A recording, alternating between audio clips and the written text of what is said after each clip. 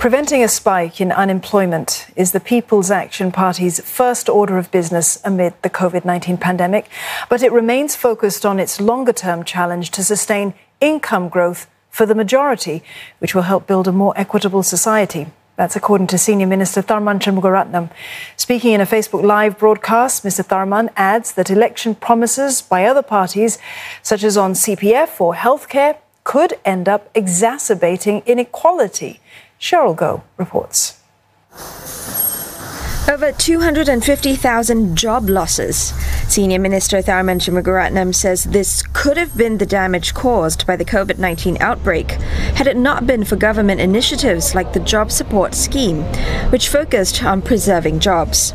Our basic approach is worth summarizing. Far better that we put government resources into subsidizing jobs and skills than into subsidizing unemployment. $2 billion jobs and skills package. Far more beneficial to Singaporeans than a $2 billion unemployment benefits package. They're both aimed at helping people who lose a job, but far better that we help him or her get back into the workplace, if ideally for a permanent job. If there's not enough permanent jobs in the short term, then be on an attachment and get some structured training that provides a pathway to a permanent job. Mr. Tharman, who also chairs the National Jobs Council, says what the government wants, ultimately, is to provide better jobs for everyone over time. Noting that the average Singaporean has seen wages go up by a third in the past decade, he says the increase is even higher for low-paid workers due to the progressive wage model. But with this set to be extended across all sectors, the cost of some services will rise.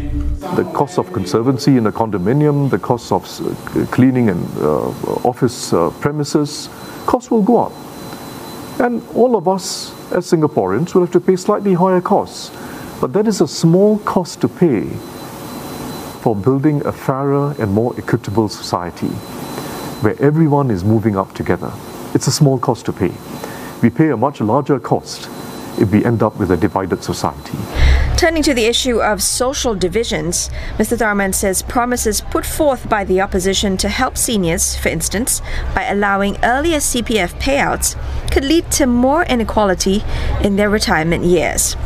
He adds that this has been the experience of countries that have tried to do away with the social security system, like the US. Mr. Tharman also says the rationale for existing policies, such as CPF Life and MediShield Life, is for Singaporeans to take collective responsibility and share risks in their silver years, with the poor and middle income getting significant subsidies.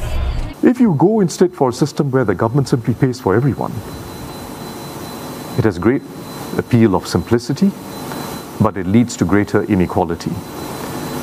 Because if the government is to pay for everyone, it means the better off people get the same benefits as the poor. And it also means, and we've seen this in so many societies, that you end up with higher taxes on the middle income group. Yes, the rich can pay somewhat more taxes, but there's no way in which the sums will add up without also raising taxes significantly for the middle income group, which is the way it is in all the advanced countries that people sometimes think of as some sort of dream society. Mr. Tharman adds that the younger generation can play a role in bridging the divide. He urged them to find causes they are passionate about and build an inclusive society that will last into the next generation.